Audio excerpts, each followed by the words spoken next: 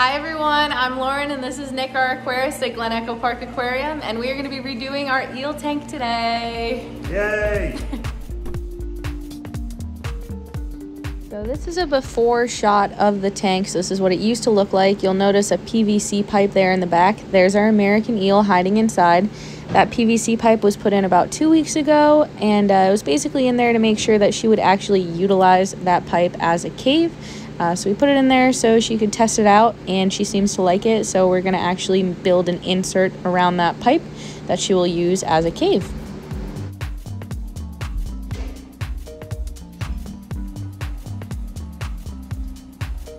Step one of this entire process is to remove the water. So here you're going to see Nick and Mr. Wilson emptying the tank, removing some of those twigs and sticks, and scooping out the extra sand.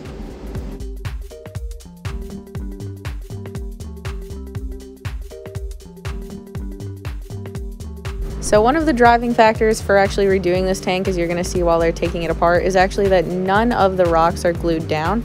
And so the eel was able to move them around as much as she wanted, which, while that was awesome, it is also a bad thing that could potentially crack the glass. So that's one of the main reasons that we are deconstructing and rebuilding this tank.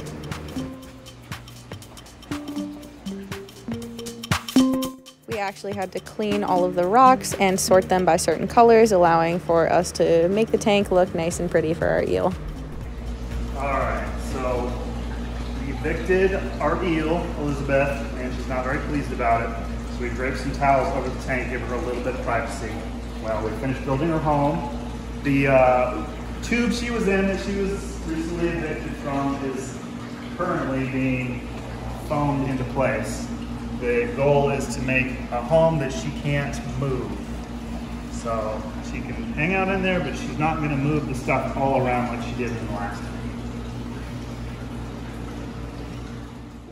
Here's a glimpse under the towel fort at our pretty girl exploring her temporary home. A lot of the process is actually just trial and error, moving around the rocks and sticks the way you think it would look good, taking a step back and completely rearranging it over again. So it's a very slow process, but it's basically trial and error, just seeing what's going to look the best and what's going to make the best home for your animals.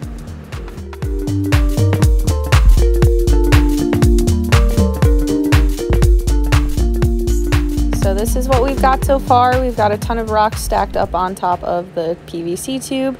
Essentially, we want to form a natural environment, but also hide the tube as best as possible. So we're trying to troubleshoot ways to disguise the tube, but also give her plenty of access and allow people to see inside and take a peek at her as well.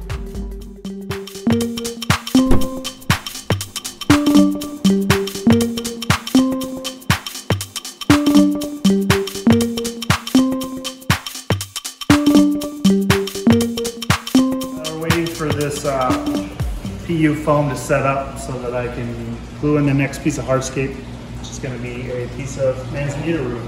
Which one? This one.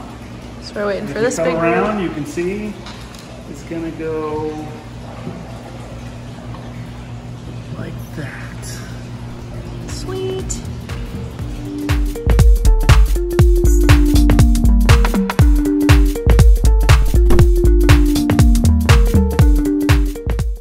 We're spraying down the rocks, as you can see, because we want to get a good idea of what they're actually going to look like when they're under the water, because things when they're dry look a little bit different than the actual colors they're going to look like when the tank is actually all filled up.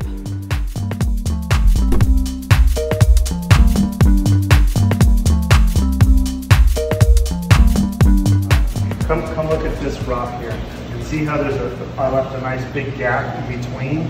So once it's full of sand, I'll put some little pebbles in there, and it'll just look like a place where, you know, all the finer grains of sand and pebbles have collected.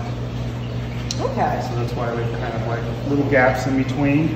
I know right now it just looks like there's a big space in between, but it's going to be filled in. So anywhere you see white or foam, it's going to be completely covered with substrate and smaller pebbles and big pebbles, big rocks. Oh, the main foaming I'm using polyurethane foam. It takes about 24 hours to cure, and then it's fish safe, right?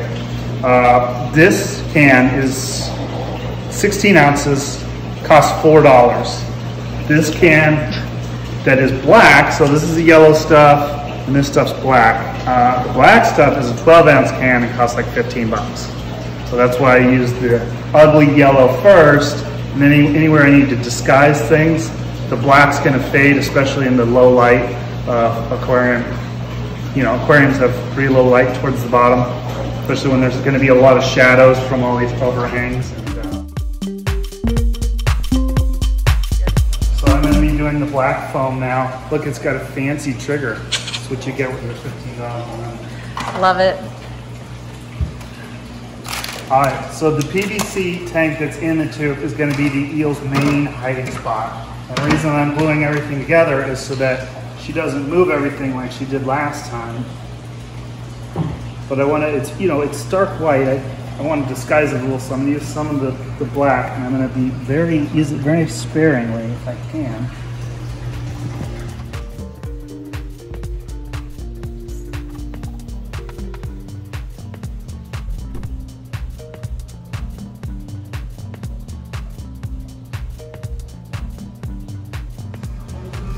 Why are you smushing it? I want it to be a little flatter. And you only have a little while where it's not so tacky that it's sticking to you, but it's not firm enough to, you know, be hard to push down. So it's really a matter of knowing exactly when to do this. Pizza break. Gotta get that on the gram. Absolutely. You gotta get the calories for the brain. Pizza with the rocks and all the things. Here we are actually gluing the rocks in place, covering up the tube and making a nice little cave.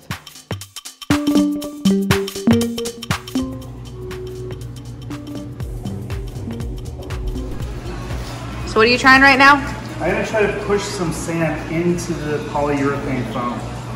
It's an experiment. Pretty much.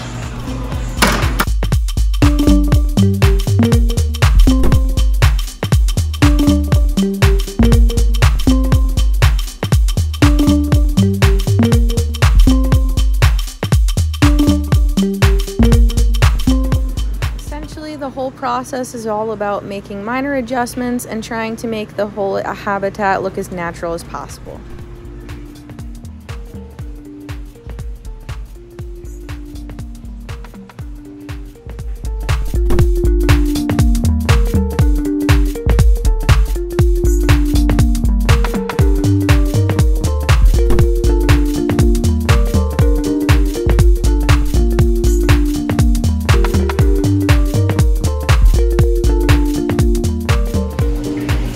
We're getting close. We'll have a few more rocks to glue in place, and then I'll probably start adding sand and then place rocks that don't necessarily have to be glued in on top of the sand.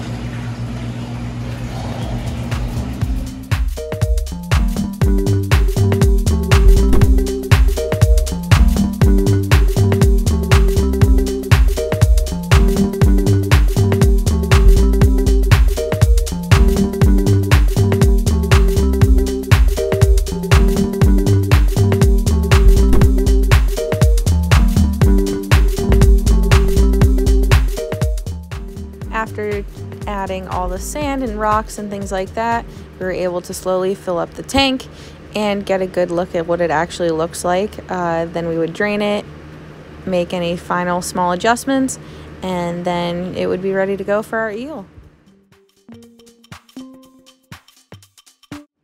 And here we are, eel moving day. So here you can see Mr. Wilson grabbing Ellie and tossing her in the net. So she's going to be transported from her temporary home over there into her brand new tank. So now we're going to see how she likes it and pray she is able to find the cave and enjoys it. So we're all just kind of holding our breath and watching to see her reaction now.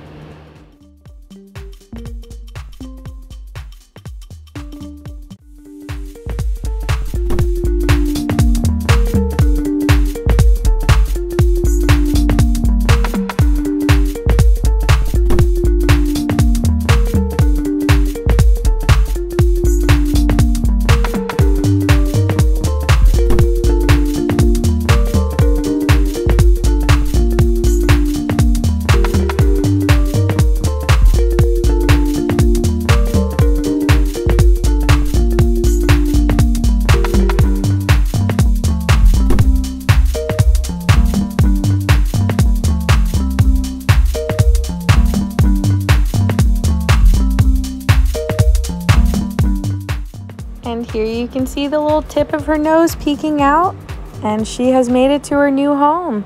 Thank you guys for joining us on this video today. Be sure to follow us at GEP Aquarium and donate on our website.